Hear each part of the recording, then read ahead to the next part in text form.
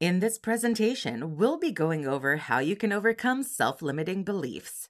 Let's begin by saying that yes, having these are completely normal. The reality is that when we set goals that we want to accomplish, we feel that we can't do them. We fear failure. We fear that we're going to make so many mistakes. We feel that we're not good enough. You hear this every single time, and it's important to know that self-limiting beliefs are temporary. They can be eliminated over a period of time. If you're dealing with self-limiting beliefs and want to overcome them fast, this presentation will be something worth checking out. So let's dive in. First, it's important to understand what self-limiting beliefs are. They are these thoughts and convictions that are embedded in our minds. They're so deep in our minds that they might be hard to get rid of.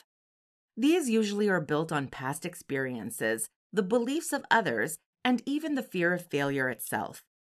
Speaking of which, let's segue into the list of common self-limiting beliefs. The first one being fear of failure.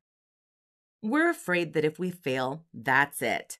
We feel that it's the end of the world, it's over, and we'll never achieve a goal. That couldn't be further from the truth if we tried. Another thing to be aware of is that setbacks should not be mistaken as failures. It's only failure when you decide to give up.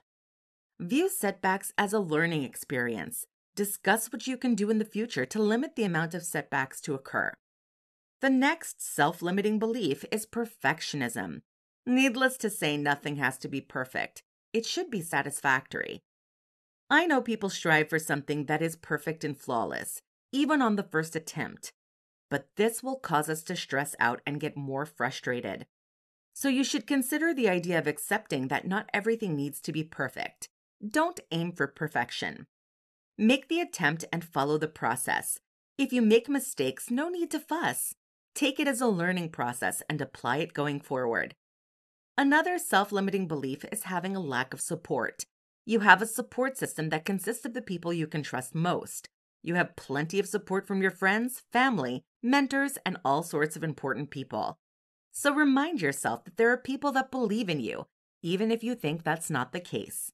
The final limiting belief that is common is not being good enough. You've probably heard things like you're not strong enough, talented enough, and so on.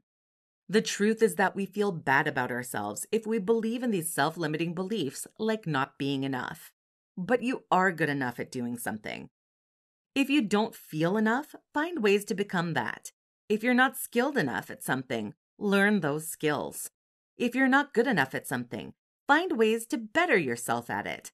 It may seem like a time-intensive process, but if you stick with being better enough at something, that limiting belief will be gone. That will do it for this presentation. We appreciate you for checking this out.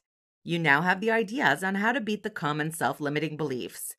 As long as you nip them in the bud and look at the positive over the negative, these limited beliefs will be a thing of the past.